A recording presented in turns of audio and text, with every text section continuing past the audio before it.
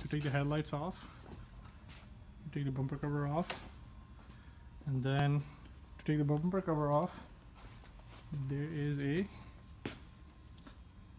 screw here which is accessible from right here, from the tire valve. Just push this off away, and then this is where the screw goes.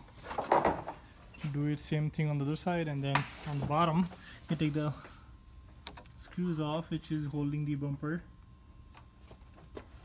cover, all these screws,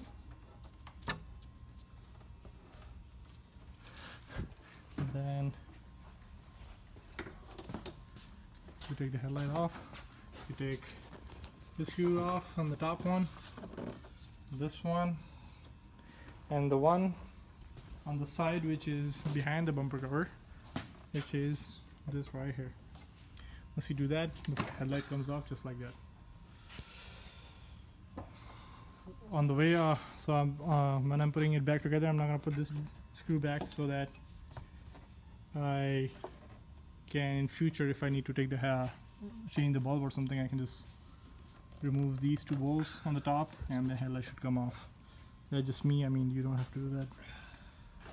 And I have the fog lights.